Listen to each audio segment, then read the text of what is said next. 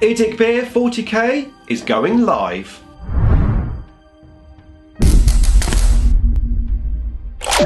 Nick speaking, and welcome to this video. Right, today I want to talk about going live. Before that though, if you would like to keep up to date with the wonders of Warhammer 40k, then please give me a sub and hit the bell button so you don't miss an upload. Okay, so let's have a chat about going live here on YouTube. This is something that I've been wanting to do for quite some time now, but never really got around to it. Now the main reason for that, apart from the computer side of things, is that I haven't really had enough confidence. Now that may sound ridiculous. Hey Nick, you've got over 2,000 videos. Why do you not have any confidence? Well, it's very, very scary going live rather than making a video where you've pre-recorded it, you've edited it. If you make a mistake, you can start again. And if you make a mistake, you can just start again. And of course, when you're live, you literally have no control of that. And of course, you've got to have the content and the ability to talk in a live show for a good amount of time. Now, obviously, on some shows, you may not necessarily get any participants, so that means you could get some dead spaces where you've literally got to talk to yourself, and I don't know how confident I am at that.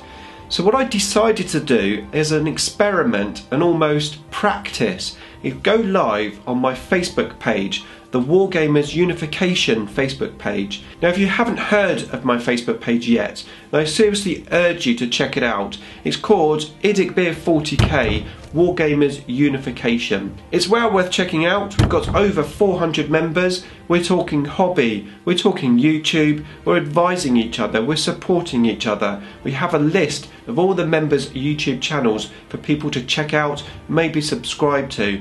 And now we've got an even bigger reason for you guys to come and join us, because I am going to be going live on the page. Now I went live last week for the first time, pretty impromptu. I just literally decided, hey, I'm going to do it.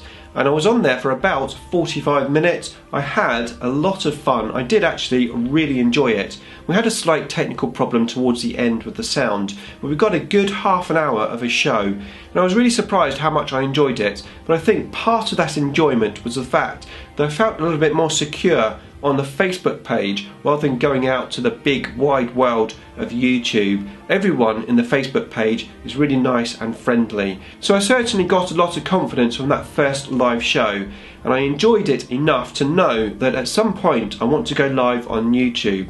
However, I want the YouTube to be a good value show, i.e. the content to be good and worthwhile you watching. Rather than on Facebook, I'm just practicing at the moment. I want to lock down a format for the show itself. Now on the Facebook live show, I'm just using my laptop with the laptop camera and microphone, but ideally when I go to YouTube I want to use my main camera with the main microphone and lighting. It means that I'm going to have to get a mains lead for the camera rather than just using battery. We don't want the battery running out on a live show.